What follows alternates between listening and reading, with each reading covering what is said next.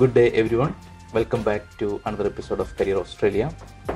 We've been doing Career Australia in Malayalam and English in the previous episodes. Now we would like to move over to English because I think this is a good program and it will actually help many migrants in terms of the career search in Australia. Today we have got Mr. Vinesh Balan here with us today. Welcome. It's a pleasure being here. Yep, thank you. He came to Australia in 2018 and he's been working with Iris and technology firm as a software developer in Melbourne, and he's also an innovative person in terms of introducing new things to Australia. He's been introduced two initiatives in Australia. One is about a meetup where he provides an opportunity once a month for new migrants to come and meet and greet, and another one is network walk, which is actually a half-an-hour walk in the CBD for new people to come. It's all about bringing that belongingness and sharing, and having that introduction to each other so people feel confident. Yeah. So Vinesh, I just wanted to it will be good for you to share your journey, because that's what people would like to hear, and then it actually helps them to improve themselves. And or when they come here, it actually gives them a good understanding of how to start the journey. So the first thing I actually wanted to ask you is, when did you came, and what preparation you did before you coming to Australia? So I came here in January 2018. It's been 2 years now. Time flies. Yeah. That's it. But the preparation started in mid 2017. I actually got my PR faster than expected, so we were not really prepared. As in, we knew we applied for this, but we are not prepared. Okay, we got this now. Okay, what next? So once I got the PR, first thing that everyone does is going to Google. Yes. Figuring out what to do. Yeah. So major focus was on job search. Unfortunately, that's the major priority. Everything else comes secondary, right? So I, in the process of Google, I came across a few services called career coaches. They help you, but I didn't know what actually they do. But it's always good to have someone over here helping you rather than blindly jumping into it, right? So it's always, we actually did one of our episode on mentoring, because as you rightly said, a mentor is actually a good thing for Australia, because sometimes you have this misperception of what's waiting here, and then you understand the expectation versus reality is totally different. So many people, they would have gone through that experience to realize that, but when you do such search beforehand, you actually come with a good understanding of what the market is, and how the culture of, or the generic environment of work, which actually helps you to get some good inputs in the beginning. Right, that's a very valid point. If you the story that I share is, if you're sick and if you Google, if you just have a headache, it'll probably say you're going to die tomorrow. Right? So it's very important to have a mentor, the right mentor. So I decided to take the service of this particular career coach, who had shared excellent stories on YouTube. He had excellent reviews. So I thought, why not? It costed big money, but it's probably worth it. So me and my wife came together. So we both opted for the service. Just to give a brief of what usual career coaches do, they get your LinkedIn resume, interview skills, understanding the market and stuff like that, right? So I started doing this before I even arrived to Australia, so that I was prepared. And Jan 2018 I came here, and that's how it all started. That was my preparation. Okay, that's good. I think many people have this concern of, when they look for such service, they may look at the cost before, and they may think that may not be something they wanted to do just because of the cost factor. But I think what you did is really appreciative. You, rather than just only advising people, you did it by yourself. So you actually get that first-hand experience of how that goes, and then see what was that offering. So I think that was a brave step, and sometimes it depends on what sector people are looking for. I think that is something that some people can follow. There is a catch in that though. Be very careful on who you go for service. Shop around. There are a lot of services by the government which is almost free. Try to utilize that rather than going with coaches, which are usually expensive. So definitely shop around and make sure that you're going for the right person. It's really important. I think some of those services that I think we also mentioned about one of our episodes on volunteering and how some of the services can be used, which with the intention of sharing that information, that it's not that there is no service available, rather there are services, but unfortunately when there is nothing called, there are some welcome packs, but it doesn't provide all of that information. So sometimes you may have to do that shop around just to understand what services are. See, Australia is a country where if you want something, you have to go get it. No one will give it to you on a plate. Nothing. You will not get anything on a plate. So be ready for that if you're planning to migrate here. And then take up that challenge as well. That you coming to a country where it's a land of opportunities. Definitely. And then when you wanted really to jump into those opportunities, see what are the different avenues. Do that homework beforehand so that you do it in the best smooth way you can.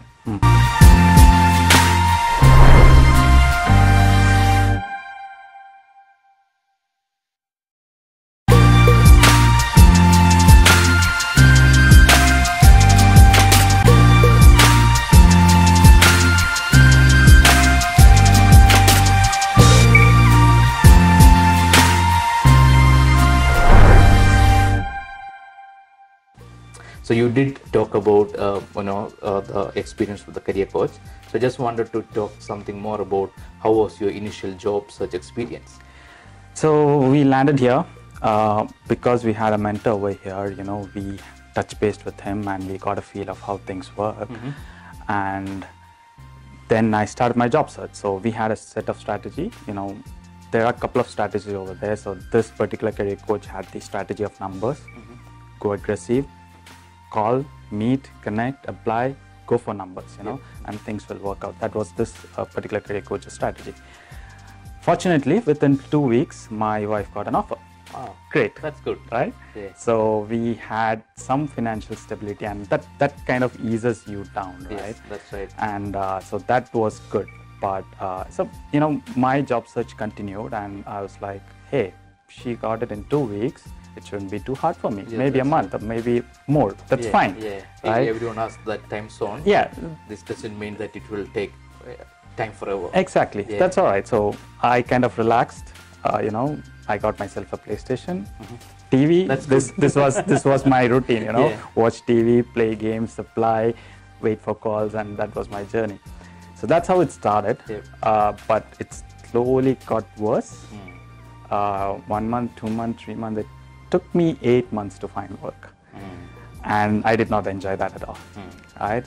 Although you think you will enjoy sitting at home, eventually you will start self-doubting. You'll start questioning whether you are on the right track, or especially for us who are experienced professionals, they will question themselves as in, why are we not getting a job? Are we not worth it? Right? So all those questions kick in. But in a nutshell, it took 8 months, and it was long and frustrating. I think I can really relate to your story, because I think many people have got this time frame of 6 months to 12 months, which is very common in Australia. But I think these experiences, what it helps people is to bring down that long term to a bit more short term in terms of for careers, for reaching into their own careers. It's that. Plus how you handle that time period. For me, I'm not a social person. I don't go and talk to strangers. I don't go for coffee catch-ups. So all I did is sit at home, watch TV, apply. I'm not even into sports as well. So nothing was there for me. And that was frustrating, and it was affecting my confidence as well. Right? So there is a lot you can do in that period to bring up your confidence and increase your chances of getting a job as well. And sitting behind a computer is not one of them. You can do that, but not for all day. You have to do this multiple strategies, like the coach said, but how you do that in a timely manner. So is there anything you wanted to share with us about a few worst experience you went through when you did this job career search? See, for me, the worst experiences for a job seeker is rejection or not even getting a rejection, as in ghosting or silence. That's what we call here. It's very common. It's part of job search. So I have tons of stories where, you know, you expect, hey, you almost got this job, the offer will come today, tomorrow. 1 week, 2 week, 3 week, and then nothing at all, right? If that person just calls me and says, hey, you are not selected, fine, I have a closure, maybe I'll cry for 2 days and done. But this is like, okay, am I going to get it? Am I not going to get it?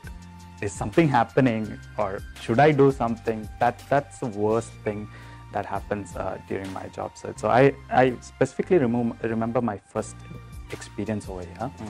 So I went to talk to a recruiter. This was my first ever recruiter interview. And that was the first time I ever suited up like this. Okay. I have never worn a suit in my life, so I was all suited up. It's the first interview, right? You have to be ready. So when I went to this interview, it was at one of the big agencies. And I had a really good chat with the recruiter. So the recruiter was also migrant, so he could relate to what I was going through. We had a really good chat, 30 minutes. After 30 minutes, you know, he sent me a couple of JDs and said, you know, share your resume and let's see how it goes. And that was my first chat, and it really kicked off well, right? But that was it. After that, I sent him messages, emails, LinkedIn messages, calls to the office, calls to his cell, absolutely no response. That was my first reality check. And this happens almost every day. It's part of it, but that was a shock for me to start with. And that's something that I tell every migrant to be prepared for. That will happen, just be prepared for it. I agree with that. I think sometimes we do know that, yes, rejection happens, but how do you accept that rejection is a big thing. You know, because you actually have to maintain that confidence. And end of the day, yes, we can all build the support mechanisms around, but it's also mean that you actually have to have that confidence in yourself, you know, that you have to keep building up. You know, you can't just leave it, and managing that rejection part is actually an important part of that self-confidence. It's a big part, and unfortunately no one teaches you to do that. It's a big part. So I'm glad that you really came out of this. And I just wanted to now ask you, so how did you end up in this job? So in the end, I just applied online. On LinkedIn, I applied online, got through an interview, got it. So it worked out well in the end, but there's a catch in this. I mean, I always share a story like applying online is like taking a lottery. Have you won a lottery ever? No. Neither have I. So you either win or you lose. Right? So it will work someday, sometime, but when or how, and it's very ineffective. It's very ineffective. So that's the lesson learned over there. So just because I got a job by applying online, don't think that that's how it is done. It's not how it is done. I think that's absolutely right. You know, with many of, like, I'm sure you're going to talk about what you do now, and you know, one of those is like just using these different avenues. You know, if you use different avenues, that actually opens up opportunities which you never thought of before. But when, as you rightly said, when you do just one, that focus may not work, because people are smart, you know, these days, and you've got multiple avenues of things you can do. And then if you're not exploring all of that, you're actually not visible in the market. You know, you are there, but you have to make sure that you are visible. It's like if you're sitting somewhere just applying jobs, it's more of like you are there but invisible. You know? But we think we are visible. That we see only ourselves. We don't see anyone else.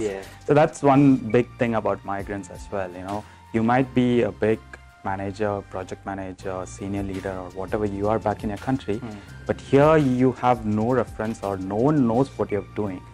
So you have to be very clear about what you are, and you have to put that message across. So if you're just applying, there's limited information in a resume, and a resume is like, I hear the recruiter takes like less than 10 seconds before you reject a resume. So within 10 seconds, can you impress a person? It's hard, right? So it's very important to stand out and make your whole job search experience an important one, rather than just applying. I think it also gives us some sort of maturity as well. Yes, definitely. It gives an idea of who you are and what you want, and like sometimes when you reflect back on what you've done back in India or back in your country, it's like, oh, I did all this. I'm great. I'm awesome. I think it's because Australia is a country where you see a lot of best practice, that sort of environment in terms of the work culture and in generally the business environment. So you actually see you raise the bar yourself, and when you do that, many people around you and the networks around you actually they also feel to raise the bar. Definitely. And also they also see your growth. Right.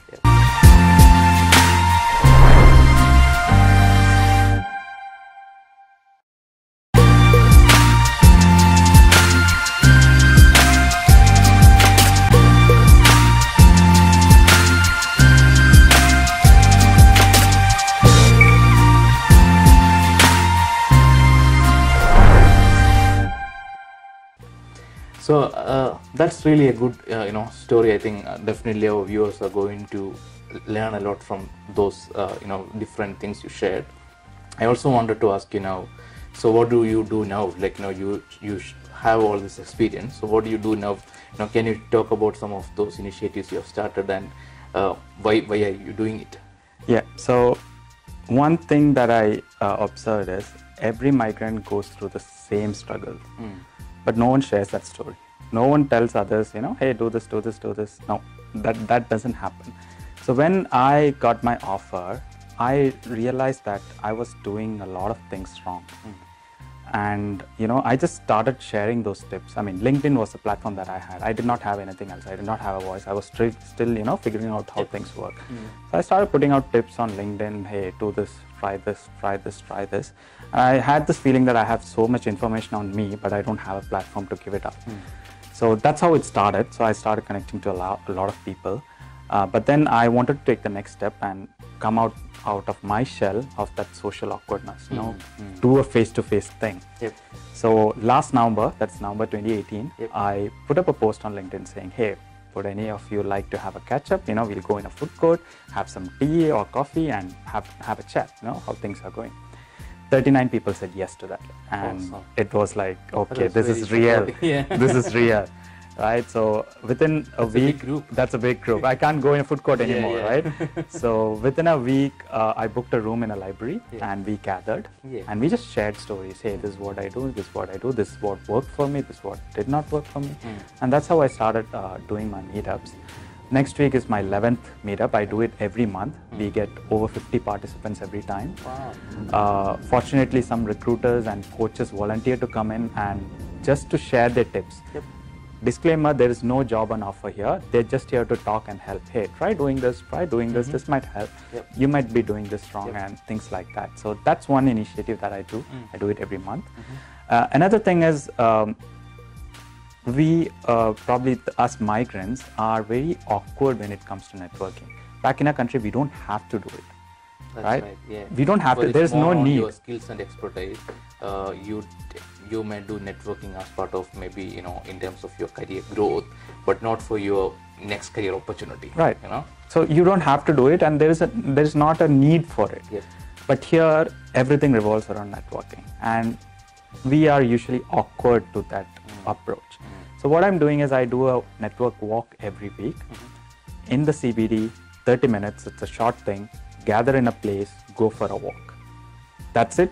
Absolute bunch of strangers. So the idea here is you get comfortable with the concept of networking. If you are not comfortable, just come and see how people talk, what they talk about and things like that. And eventually you will get into it, right? So that whole bunch is not experts or not great people. We are all struggling job seekers. So just open up and get into that mix. And you never know, someone might give you a lead where you get a job too. That's been happening as well. So you never know, but that's the things that I do. So my message is how you can network and what networking can do to your job search. I think that's both those initiatives are great, because many times, yes, people do share stories, but they don't take a next step forward of, how you build it sustainably. But I think what you're doing is actually building up that phase. And if it's been there for more than almost a year, I think that actually is helping people, which is, I think it's a great thing. and then I am sure that it will help more people in the future. Thank you. And you were initially saying about, when we started this particular topic about what are you doing now, and you're saying, there's no platform for sharing, and I think that's where Career Australia is also pitching in. Exactly. Because these days where the content, the visual content is more appealing for people because of the different number of social media or platforms.